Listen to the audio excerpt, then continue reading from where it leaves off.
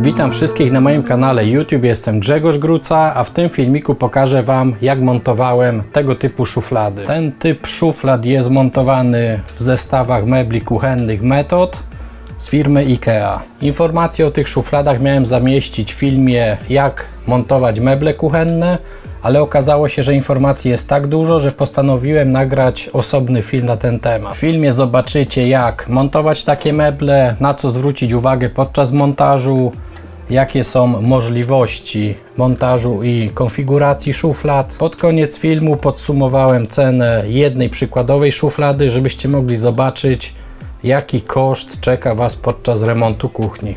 Zapraszam na film. Jeżeli chodzi o mnie, no to montowałem szuflady o szerokości 40 cm, 60 i 80. Wysokość szuflady, no to są 3 rozmiary. Jest szuflada wysoka, średnia i niska. Ja montowałem w ten sposób, żeby do szuflady wysokiej montować front o wysokości 40 cm. Do szuflady średniej montowałem fronty o wysokości 20 cm i do szuflady tej wąskiej fronty o wysokości 10 cm. Jeżeli chodzi o te fronty niskie, no to były pakowane podwójnie, czyli w jednej paczce były 2 fronty o wysokości 10 cm. I oczywiście szerokość tych frontów trzeba dobrać sobie do szerokości szuflady. Czyli jak szuflada jest 80, no to fronty 80. Jeżeli 40, no to fronty o szerokości 40. Możemy zakupić szufladę niską i zamontować do niej front o wysokości 20 cm. Tak jak tutaj widzicie, ukryłem jedną szufladę wąską za frontem o wysokości średniej, czyli tych 20 cm. I jak to działa? Odsuwając szufladę, mam dostęp od razu do tych rzeczy, które są umieszczone na dole. Trzeba tutaj pamiętać, że nie załadujemy takiej szuflady na maksa, jeżeli będziemy chcieli mieć drugą ukrytą szufladę za tym frontem. I ta druga szuflada skrywa sztućce, które są rzadziej używane. I tutaj muszę powiedzieć, że gdybym jeszcze raz mógł sobie skonfigurować taką szafkę, no to użyłbym 4 szuflad niskich z 4 frontami niskimi. Wtedy mam bezpośredni dostęp do każdej szuflady, a tak, no to żeby dostać się do tych sztućców, które są rzadziej używane, muszę tak naprawdę odsunąć 2 szuflady. Napiszcie w komentarzu, co o tym sądzicie. Czy lepiej mieć bardziej estetycznie wyglądające meble, czy lepszą wygodę i bezpośredni dostęp do rzeczy umieszczonych w szufladach. Jeżeli chodzi o konfigurację tych mebli, no to czy szuflada duża będzie u góry, czy na dole, no to nie ma to żadnego znaczenia, możecie sobie ją przykręcić tak, jak Wam będzie wygodnie. Muszę tutaj powiedzieć tylko jedną taką rzecz, że jeżeli dacie wysoką szufladę u góry, a niskie na dole, no to będziecie się musieli niżej schylić, żeby te szuflady odsunąć. Dlatego u mnie na samym dole są te szuflady wysokie i ten uchwyt jest do nich przykręcony w górnej części. Dlatego nie trzeba się tak mocno schylać, żeby odsunąć tą najniższą szufladę. Bardzo ważną cechą szuflady jest jej głębokość, czyli po wysunięciu ile mamy miejsca na powkładanie swoich przedmiotów do tej szuflady. Jeśli chodzi o tą głębokość, no to tutaj ja wykorzystałem praktycznie tylko szuflady o głębokości 50 cm i tutaj widzicie właśnie, jak ja liczę te 50 cm. Mieszczą się one do szafek o głębokości 60 cm. Są też szuflady przewidziane do tych mebli, które są płytsze, których głębokość jest 37 cm.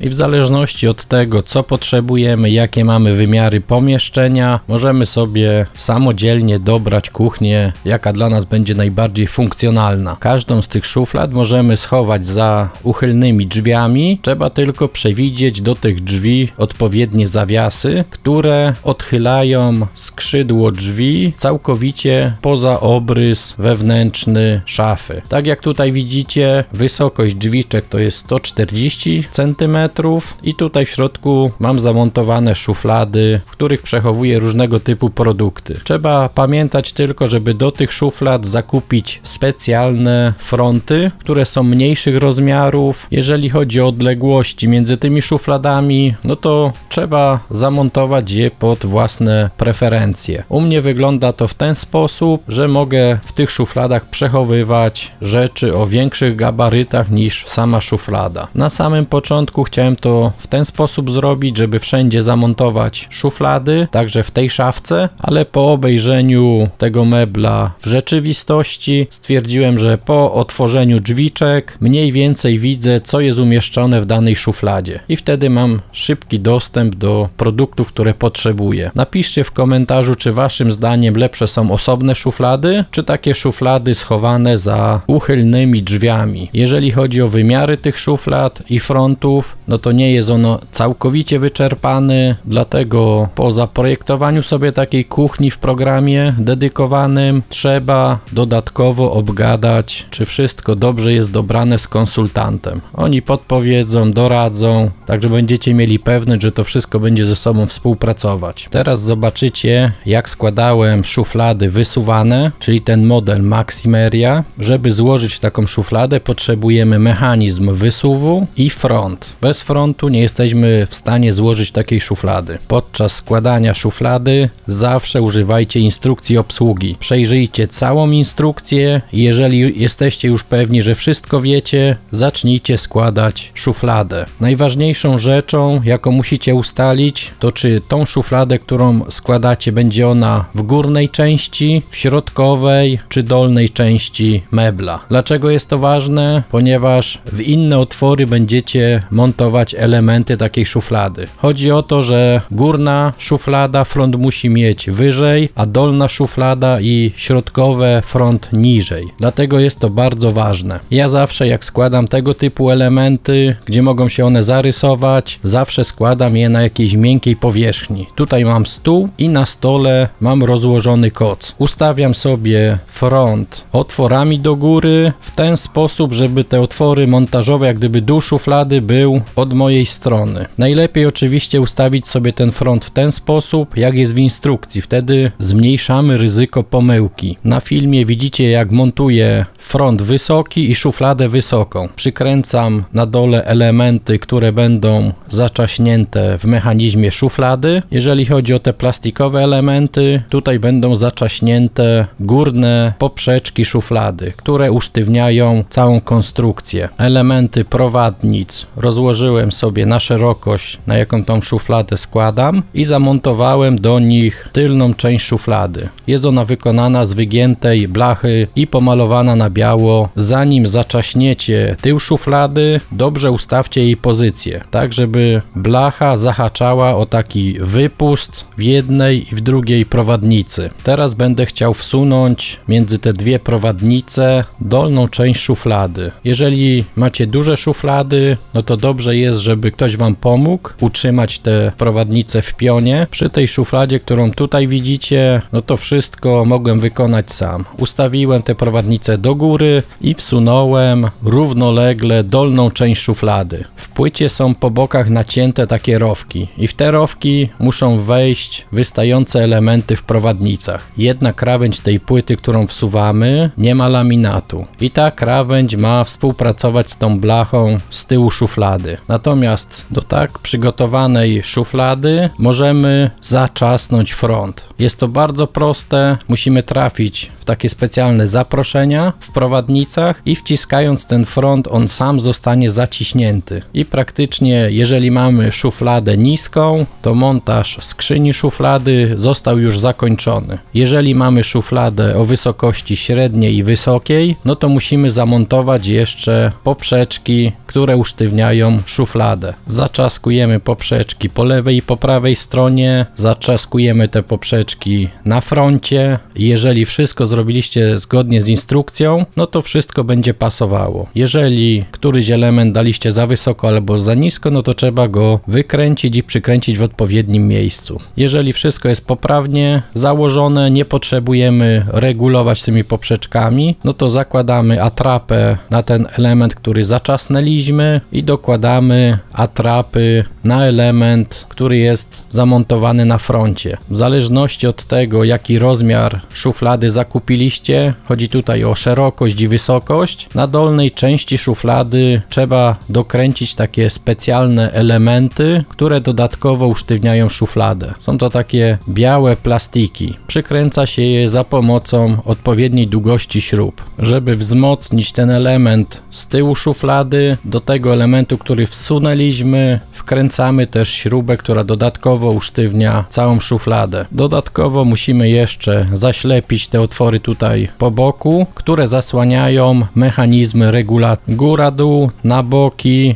i mechanizmu, który umożliwia wypięcie frontu z szuflady. Powiem tak, ja zawsze te zaślepki zaślepiam, ponieważ łatwo je jest wyciągnąć, a jeżeli będziemy to wrzucać do jakiegoś jednego worka, to może się okazać, że gdzieś mogą zaginąć. Montaż szuflad do tego momentu wygląda praktycznie tak samo. Jeżeli zakupiliśmy szufladę tylko wysuwaną, z cichym domykiem, no to tutaj musimy na prowadnice, które będziemy montować w skrzyni mebla, musimy założyć odpowiednie tłumiki szuflady. Robi się to w prosty sposób. Na jednym i drugim elemencie trzeba zacisnąć takie specjalne elementy, które są odpowiedzialne za ten cichy domyk. Jeżeli wybierzemy szufladę exceptionnel, tutaj u góry macie napisane, o którą mi chodzi, no to musimy zamontować dodatkowe elementy. Ten rodzaj szuflady może być wykorzystany jako zwyczajna szuflada, czyli łapiemy za rączkę i wysuwamy. Jeżeli nie chcemy kupować rączek, ponieważ boimy się, że będzie nam to szpecić te meble, że będzie osiadać się na nich kurz, no to możemy wcisnąć szuflady i ona się nam wysunie na tyle, że będziemy mogli ją dalej wysunąć. I tutaj musi każdy zdecydować, jaki rodzaj szuflady się mu podoba. Teoretycznie, gdyby kupić tą szufladę na docisk, no to ona spełnia takie same zadanie jak ta wysuwu, ale jest bardziej skomplikowana i jeżeli chodzi o mnie, no to może ona częściej psuć się niż ta zwykła szuflada wysuwana. Do szuflady, która jest otwierana przy pomocy docisku, trzeba zamontować dwa elementy z jednej i z drugiej strony szuflady. Dobrze je trzeba zaczasnąć i połączyć między sobą wałkiem, który synchronizuje te dwa mechanizmy. Na prowadnicach trzeba zamontować takie specjalne zderzaki. Te zderzaki mają za zadanie złapać szufladę i powoli ją docisnąć. W zależności od tego, czy ją wysunęliśmy tylko, czy przycisnęliśmy i ona się sama wysunęła. Po zamontowaniu całej szuflady przystąpiłem do montowania prowadnic szuflady w komorze mebla. No i tu trzeba pamiętać o tym, żeby użyć odpowiedniej ilości śrub, zamocować te prowadnice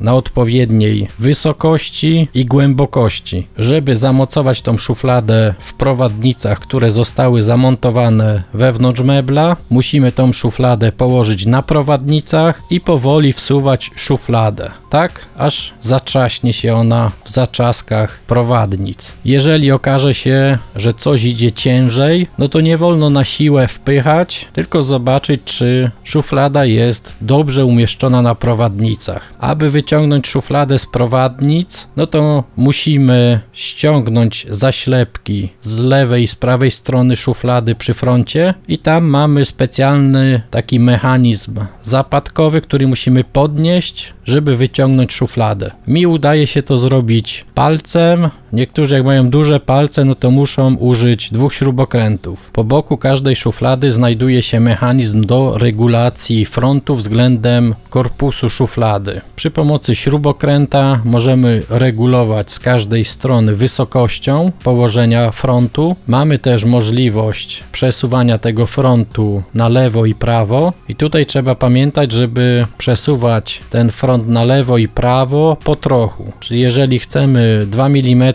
przesunąć go w prawo, no to dobrze jest najpierw przesunąć jedną stronę w prawo o 1 mm, potem drugą stronę w prawo o 1 mm i potem jeszcze raz prawą stronę o następny milimetr, tak żeby w sumie dało 2, ponieważ jeżeli będziemy przesuwać to za jednym razem, no to po prostu te elementy będą rozciągane albo ściskane, jeżeli chodzi o ten korpus szuflady, no i można powyginać sobie niepotrzebnie elementy. Jeżeli chcemy wypiąć front z takiej szuflady, no to też używając śrubokręta wypinamy go, przekręcając tutaj ten element. Trzeba pamiętać tylko o tym, że od spodu ten front może być przykręcony śrubą, no i go wyłamiemy, jeżeli będziemy na siłę wyciągać ten front. Czyli najpierw trzeba odkręcić śruby na dole szuflady, ściągnąć poprzeczki górne i dopiero wtedy wyciągać front z korpusu szuflady. Jeżeli chodzi o regulację, to w szufladach, które są otwierane na docisk, można wyregulować też odległość frontu od skrzyni mebla. Jeżeli chcecie zmniejszyć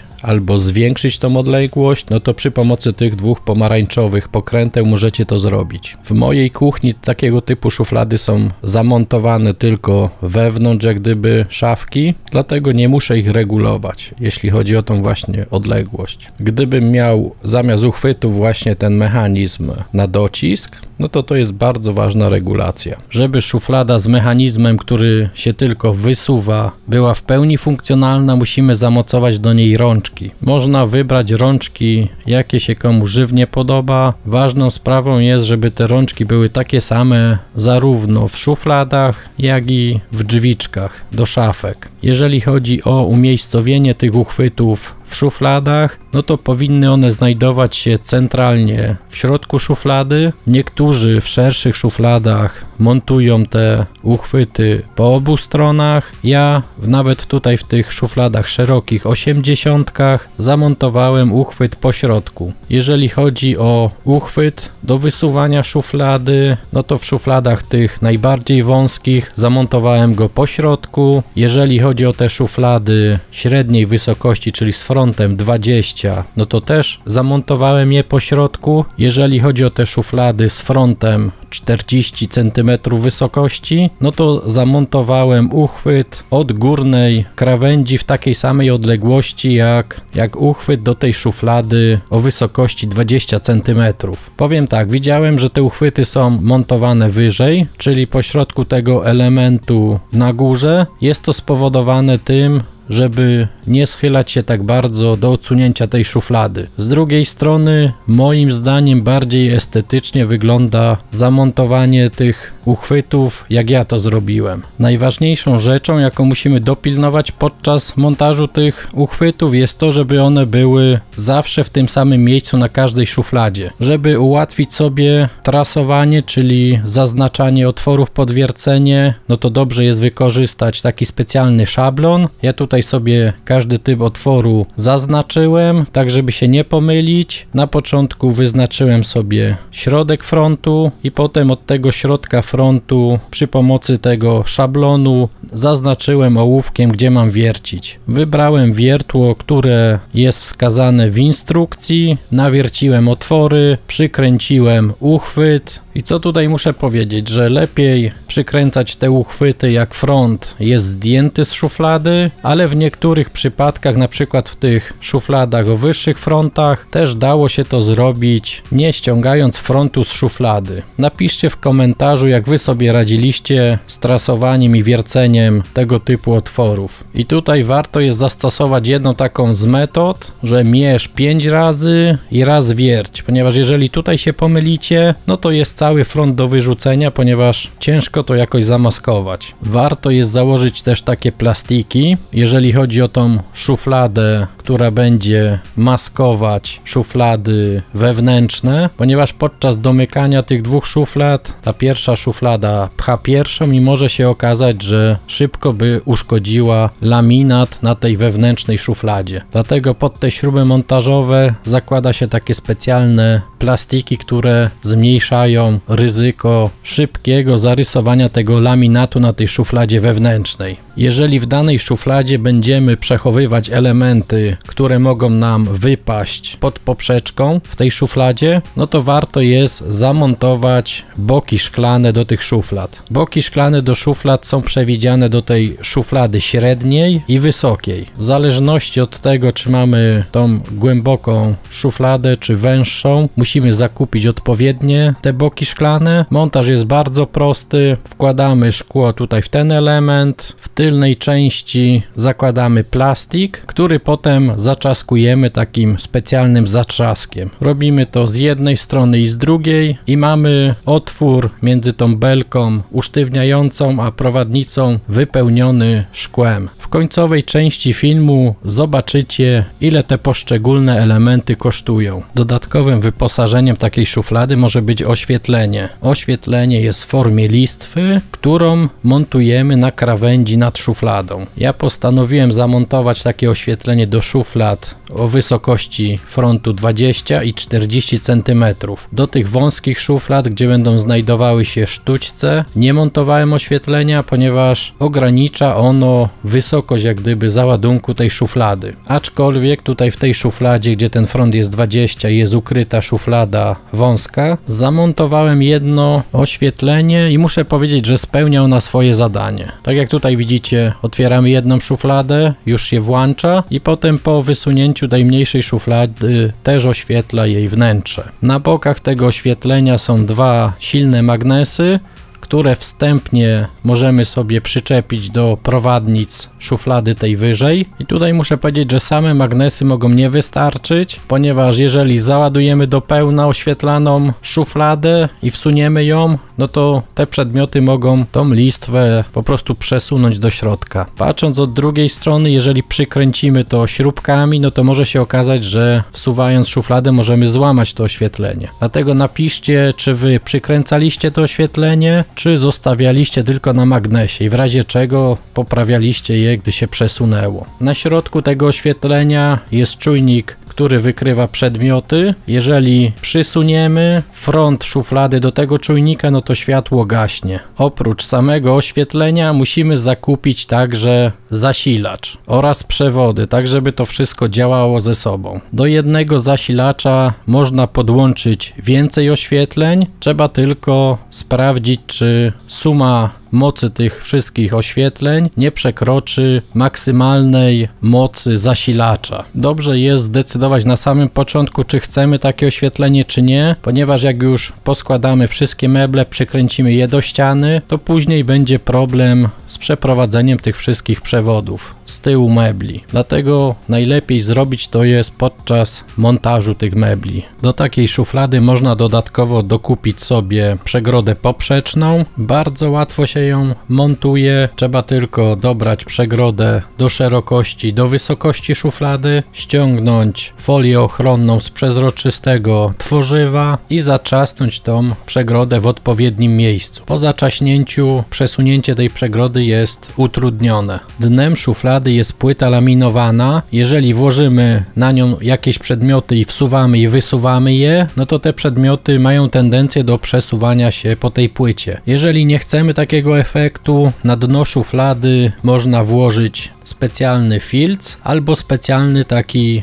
materiał, który uniemożliwia przesunięcie się przedmiotów w tej szufladzie. Te materiały dodatkowo zabezpieczają ten laminat przed porysowaniem. Do szuflady można dokupić też różnego rodzaju przegródki, w których możemy posegregować sobie widelce, noże, łyżki i wiele różnych tam przedmiotów, które są przydatne w kuchni. Jeżeli chodzi o takie noże szefa kuchni, no to można też dokupić sobie taką specjalną przegródkę tylko na noże. Ten wkład do szuflady jest wykonany z bambusa. W takich szufladach mogą sprawdzić się też takie specjalne pojemniki z tworzywa sztucznego. Tak jak tutaj widzicie, różne elementy większe są włożone właśnie do takich pojemników. Są też pojemniki wysokie, tak jak tutaj widzicie, do których możemy włożyć takie elementy, które powinny stać w pionie. Najczęściej kosze na śmieci znajdują się pod zlewozmywakiem. W moim przypadku pod zlewozmywakiem znajduje się mikser na odpadki, dlatego kosze umieściłem w szufladzie. Jest to szuflada wysoka, szeroka na 80 cm i zmieściły się tutaj dwa kosze duże, jeden średni i jeden mały. Aby te kosze były stabilnie ustawione w tej szufladzie, trzeba dodatkowo dokupić taki specjalny stelaż, który po skręceniu pełni rolę takiej ramy dla tych koszy. Dodatkowo Dodatków do tych szuflad jest więcej. Ja w filmie pokazałem tylko te, których używam na dzień nagrywania tego filmu. Jeżeli macie jakieś fajne dodatki, które u Was się sprawdziły, no to proszę napiszcie o tym w komentarzu, tak żebym sobie mógł je dokupić i cieszyć się z użytkowania tych szuflad. W tym filmie zobaczyliście elementy i szuflady, z którymi ja miałem do czynienia, dlatego temat pewnie nie został do końca wyczerpany. Jeżeli chodzi o cenę takiej szuflady, no to przygotowałem taką orientacyjną tabelkę, w której wyceniłem poszczególne elementy szuflady. Jest to szuflada o szerokości 60 cm, głębokości 60 cm i wysokości 40, w której będą znajdować się kosze na śmieci. Sam mechanizm, czyli szuflada, kosztuje 175 zł, front 90, oświetlenie 79 zł, 1/5 ceny zasilacza, ponieważ z tego zasilacza można zasilić więcej takich oświetleń, to jest 20 zł, uchwyt szuflady 12,5 zł i cały pakiet kosz na śmieci razem z ramą 129 zł. W sumie cena takiej szuflady na śmieci bez montażu to jest 505,5 zł. Jeżeli byśmy chcieli jakieś inne dodatki, no to na przykład dodatkowy bok szuflady, chodzi mi o ten szklany, no to 30 zł do tej szuflady. Można też dać przegrodę poprzeczną, no to jest 50 zł i mata na dno szuflady 5 zł. Dlatego muszę powiedzieć, że te szuflady są dość drogie, ale moim zdaniem warte swojej ceny. Napiszcie w komentarzu, co o tym sądzicie. To tyle w tym filmiku, zapraszam na inne moje filmy i do zasubskrybowania mojego kanału. Cześć!